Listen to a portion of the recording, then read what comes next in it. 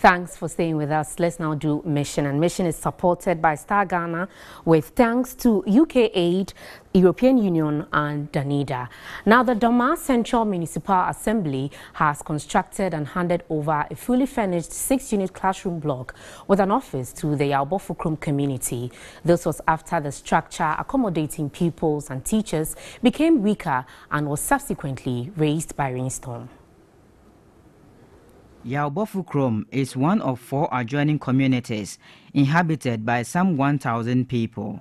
The community is fortunate to have its children educated because there is a school. However, the structure accommodating both pupils and teachers deteriorated till it could no longer serve its purpose. A rainstorm also worsened their plight. Then, the Doma Central Municipal Assembly intervened.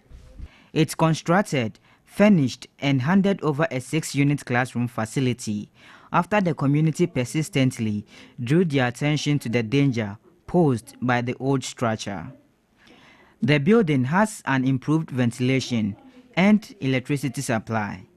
The gated facility also has a place of convenience. The facility is already in use, but school was not in session at the time of the mission team's visit.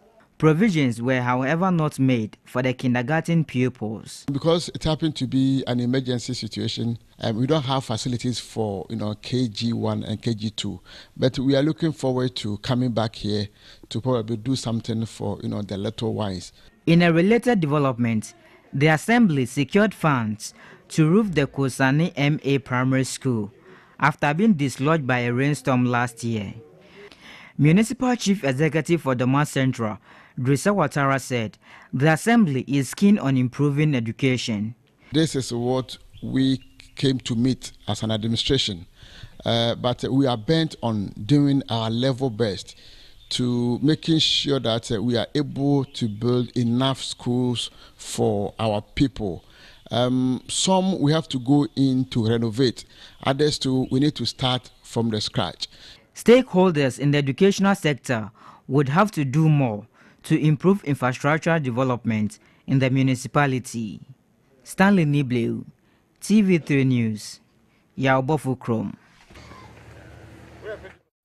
Now, patients who visit the Denyame Health Center in the Doma Central Municipality of the Bono region for care can now heave a sigh of relief. This follows expansion of the health center by elders of the community.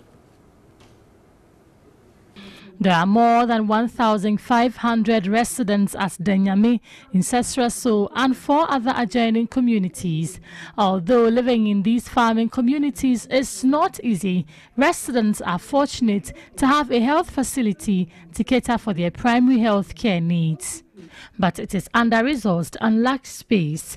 Available space could not cater for all the 4 beds, so the corridor area was designated to contain the rest of the beds.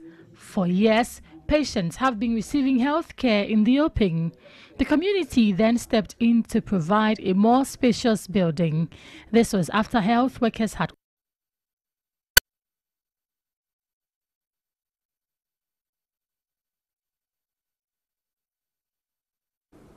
And that's all for Mission tonight. Mission is supported by Star Ghana Foundation with thanks to UK Aid, European Union and Danida. We'll be back with more after this. Please stay.